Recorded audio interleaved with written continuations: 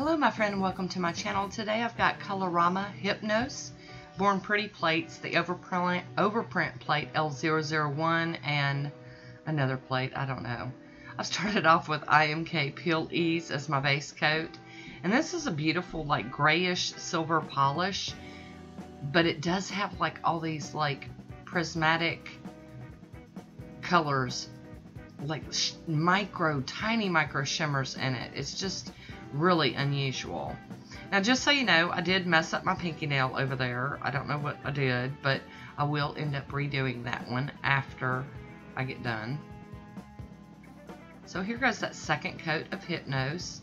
It's got a pretty good formula. I'm not having any trouble with it really.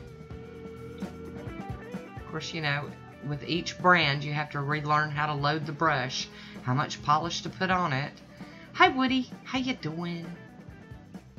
He's back again.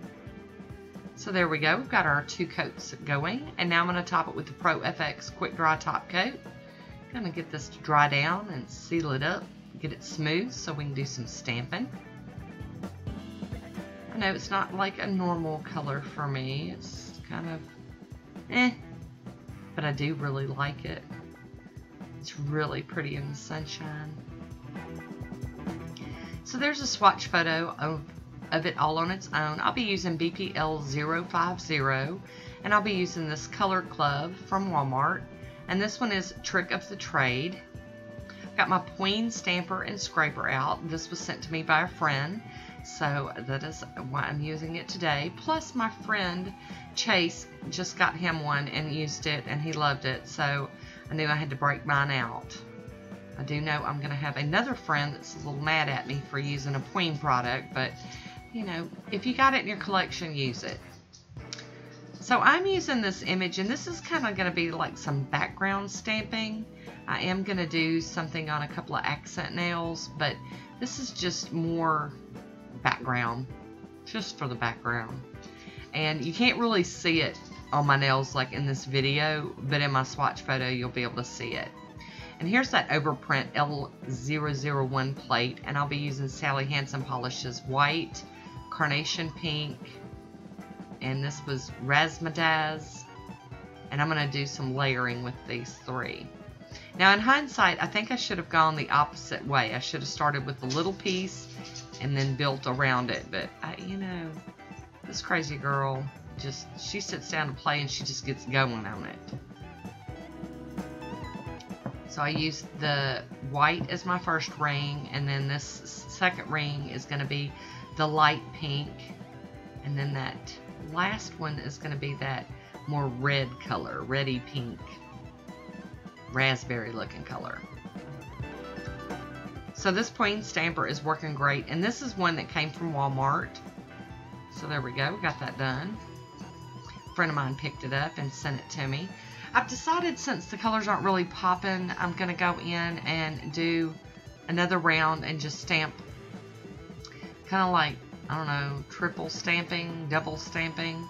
I'm just going over those same images with the same colors and, you know, kind of offsetting them a little bit. Try to just bulk it up a little bit. Maybe make it a little more looking like a rose.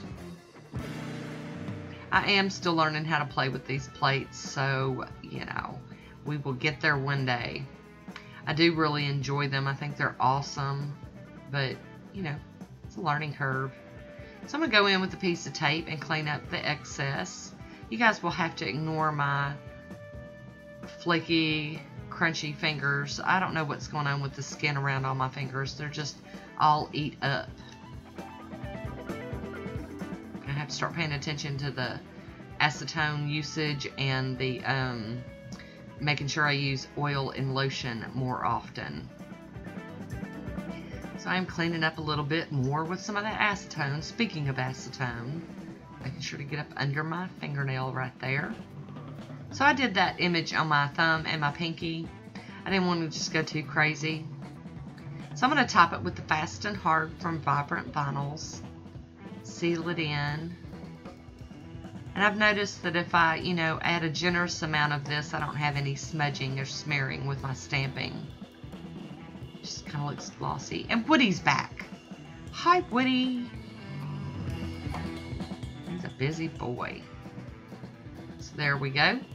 So there is my manicure. I hope you enjoyed this one. Leave me a comment down below. And as always, I want to thank you for watching. And until next time, be good to yourself.